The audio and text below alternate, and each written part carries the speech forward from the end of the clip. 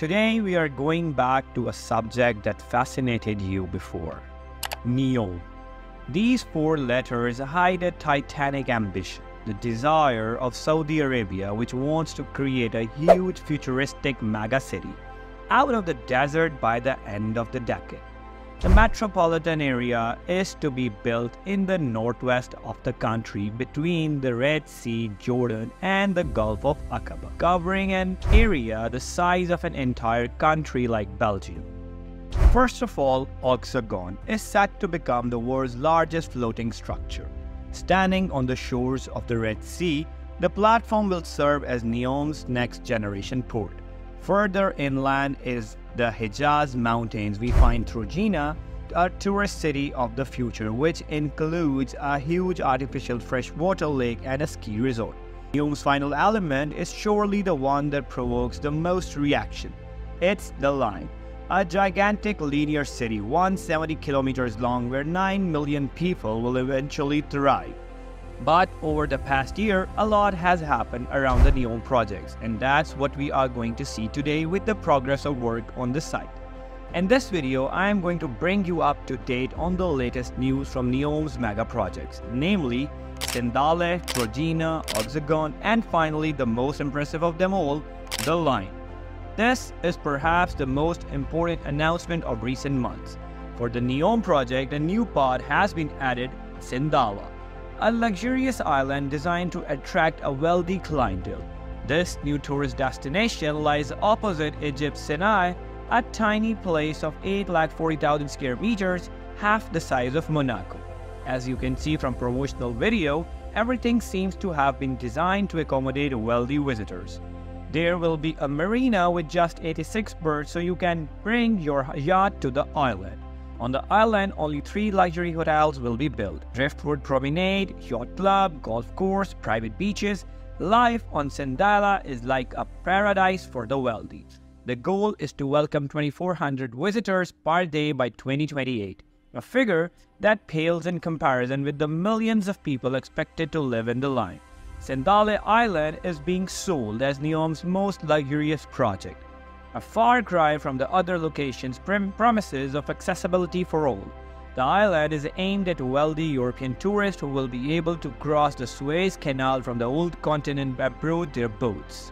According to figures provided by the Saudis, the sea journey from Monaco, for example, is 1944 kilometers and from Barcelona 1860 kilometers. An important detail is that this project will be the first to build in Neom. Some store openings are even planned for as early as 2024. Another aspect that has greatly advanced over the past year in Saudi Arabia's effort to make the country's voice heard in the international game, the latest example for 2029. Saudi Arabia has been chosen to host the Asian Winter Games, a competition that will take place in Trojena. A surprising choice for several reasons. Beautiful as it may appear on a 3D plan, Trojena is still only a dream. Work has already begun, as shown in a promotional video released at the beginning of the year. But will the place be sufficient to get all the infrastructure on the ground in time? And as it to add another countdown to the project, Neom's mastermind are repeating the date of 2026 for delivery of the bulk of the sports resort for the future. Another point of contention, the weather.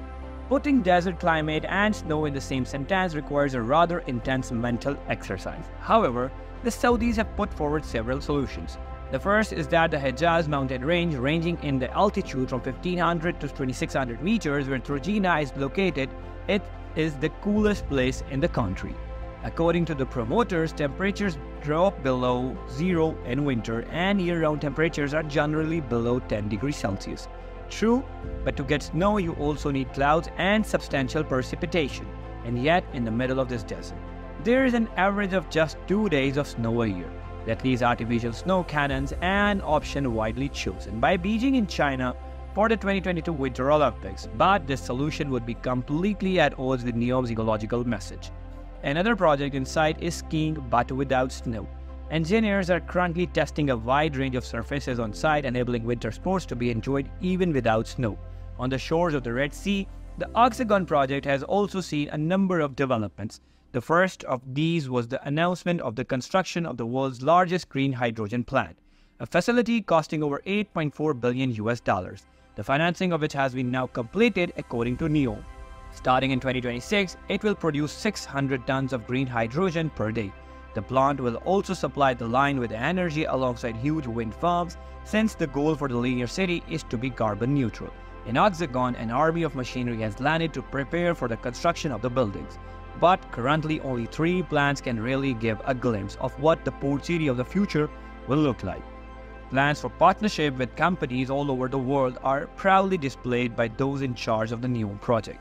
The latest example is the flying cabs that appeared in last year's promotional videos and which will link the different parts of Neom.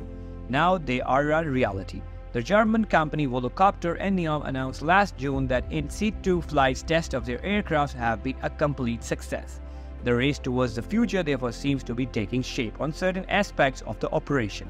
Notable advances made possible by an army of experts working together to make Neom a reality. To date, no fewer than 60 different nationalities are contributing their expertise to the operation. But it's going to take many sleepless nights to bring Neom's flagship project to completion, because the line is undoubtedly the most complex and ambitious urban planning project of this century. At present, as can be seen from various videos, the construction site has begun with excavation work and the installation of some pre-construction equipments. However, no infrastructure of note has yet seen the light of the day. Given the sheer size of the city, which is stretched over 170 kilometers, it was necessary to choose a place to start. According to information provided by Neom, work began near the Red Sea, where the line is due to plunge.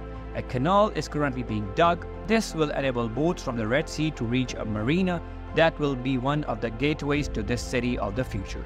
Minimal scale models give an idea of the interior of the line. A slice of this vertical building reveals the primary concept of this gigantic infrastructure. To have access to all amenities in 5 minutes maximum, whether home, work, school, or public spaces, everything is designed to be close at hand in a 3-dimensional city. The principle behind the line is to assemble 140 modules, each 800 meters long and 200 meters wide. Rising 500 meters above the ground, each module will be able to accommodate 80,000 people and will repeat it in a linear fashion until it reaches the 170 kilometers dreamed by Saudi Arabia. But what's really interesting about this modular concept is that it offers a flexible environment that can be structurally adapted to the city's changing needs. In concrete terms, the engineers have imagined the urban units as a chassis, where the different blocks of the city can be modified as required. In short, the function of each module will not be immutable and will be able to transform itself like a city on the move, adapting to the changing needs of its inhabitants. So, for example, a commercial zone can be transformed into a school if the need arises. For the moment, Neom's managers are announcing a first phase of construction due to be completed by 2030, but one thing is certain: we'll have to wait decades to see the city to come in completion.